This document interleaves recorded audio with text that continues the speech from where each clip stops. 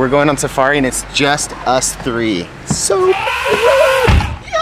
good morning, ladies and gentlemen. Welcome back to the channel. Right now I am in Arusha in Tanzania, and I'm extremely excited because in this series we will be taking you from here in Arusha to the summit of Mount Kilimanjaro, the roof of Africa, the tallest freestanding mountain in the world. But before we dive into the climb, I wanted to take a little bit of time to kind of just familiarize both ourselves and yourself with Tanzania. So right now we are about to pile into this 4x4 vehicle and we're gonna go on a safari in Tarangire.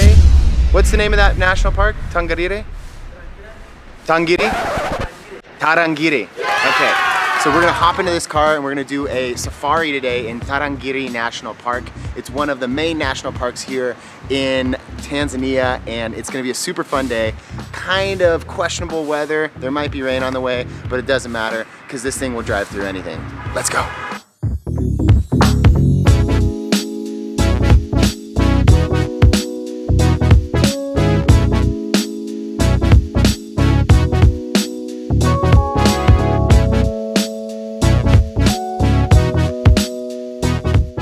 We've stopped in downtown Arusha to grab some packed lunches for the safari, but behind me is a clock tower that's relatively important. It's actually the middle point between Cape Town and Cairo. So not only is it a clock tower where you can find out what time it is, you also can find exactly where you are on the continent of Africa, right in the middle between Cape Town and Cairo.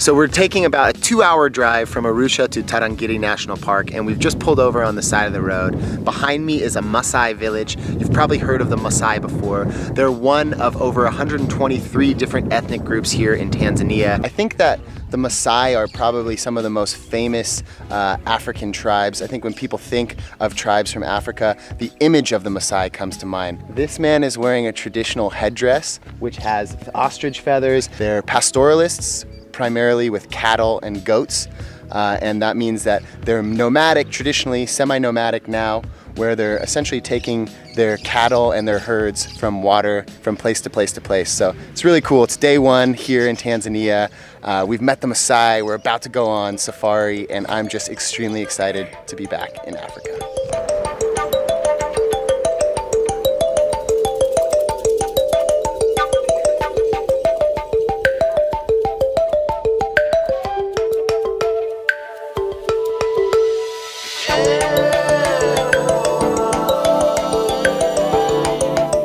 So this is a baobab tree. It's one of my all-time favorite trees, after the redwood, of course, but this is Africa's coolest tree. It's often called the upside down tree because it looks like the roots are the branches, but this is one of Africa's most iconic trees. It has a fruit that is edible. This is a baobab fruit, and you can make juice out of it, or you can just eat the way it is. And when it's dried, it actually kind of tastes like dehydrated ice cream. It has the same texture, but like a sherbet flavor. It's very kind of tart. It's good. It's like a superfood. It's packed with all sorts of nutrition. And it's a favorite food of the elephants as well. So.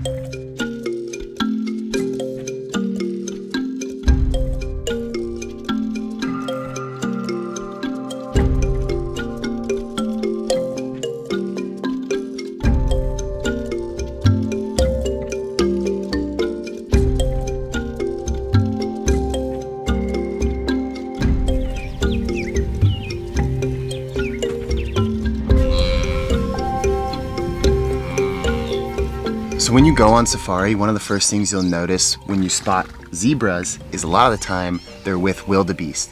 Essentially, they've evolved together to provide better security against predators. Zebra have some of the best eyesight in this part of the animal kingdom, and the wildebeest have a better sense of smell. Zebra graze on higher grass, wildebeest graze on lower grass, but by coming together and essentially providing a better security network for each other, they're able to survive with a higher chance. It's really interesting how the animal kingdom kind of evolves in this way where different species can provide something for another species. Co-evolution in a way. It's really interesting stuff.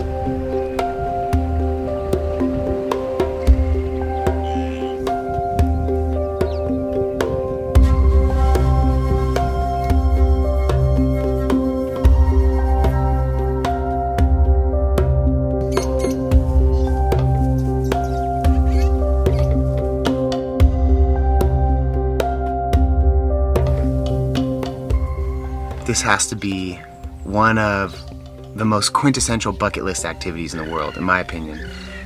Going on safari in East Africa, here in Tanzania, and being surrounded by the incredible diversity of wildlife, it's mind-boggling. We're surrounded by a group of banded mongoose and probably about 20 or 30 giraffes, which are the national animal of Tanzania. The giraffe actually shares the same amount of vertebrae as a human being. It's just that their spinal column is way longer than ours. And a really interesting way that their heart works with valves.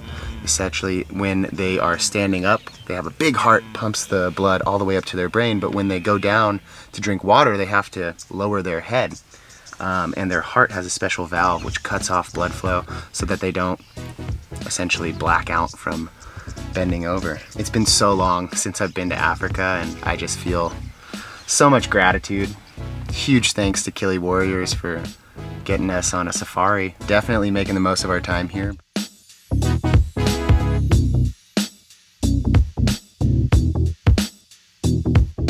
All right, well, it's lunchtime, so we've come to one of the few places where you're actually allowed to get out of the vehicle. A little picnic spot, great view over there.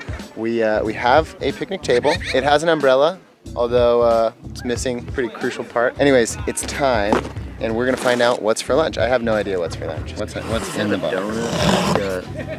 What is it, Carl? What do we have? I think we've identified biscuits for sure. I mean, yeah. It says biscuit. I think this is a donut. That looks like a donut. Theoretically, and then there's this. That's a dough stick. Whatever that is, and then this looks like a wing. A chicken wing. There's some questions and mysteries. I'm gonna start with this thing. I don't know what that is. Maybe, yeah, maybe starting with the meat is probably a good idea. Oh, that's chicken. Oh, it's good.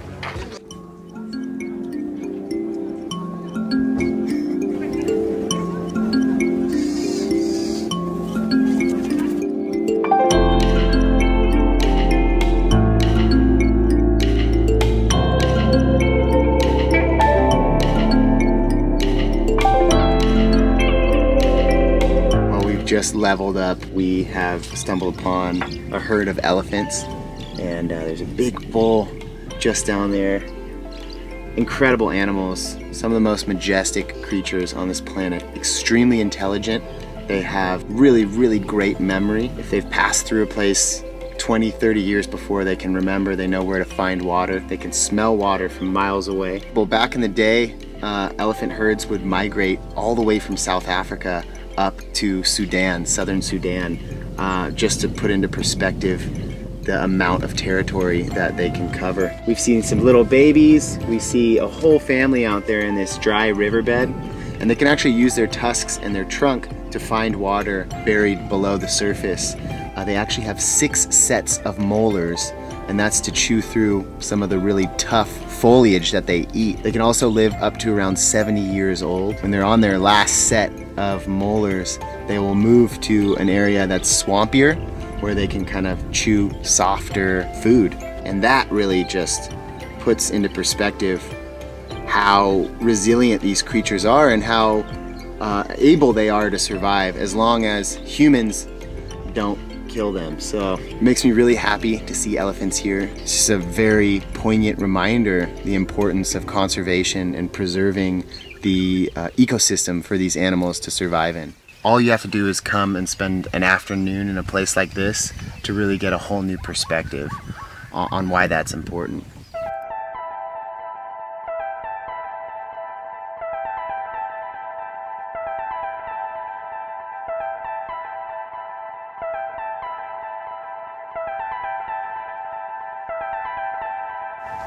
sitting in a tree on a branch and like rolling upside down the tree onto the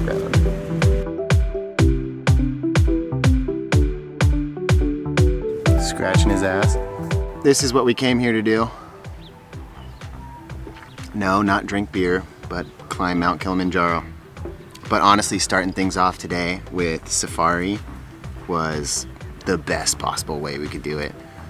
So many animals: elephant, giraffe, zebra, warthog, mongoose, even a little jackal. We didn't see any big cats, but hey, you know, cats are pretty much nocturnal, so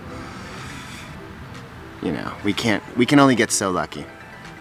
But I thoroughly enjoyed today, and I hope you guys did too. Carlos, did you enjoy yourself? It was wonderful. It was perfect. Loved it. I'm sold. Want to come back. Do more safari?